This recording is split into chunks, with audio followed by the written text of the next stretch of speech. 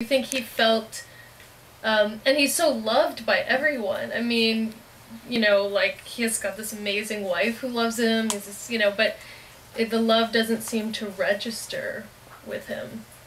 He knew he wasn't always great. Right. And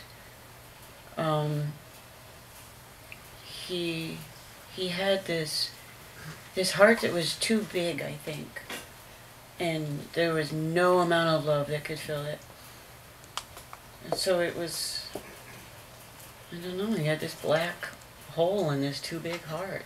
Right. None of us could do anything about it. And how much more could we have done? We did everything. But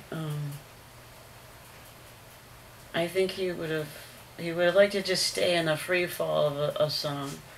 And I feel like that's what he did. That's what he wanted dying to be.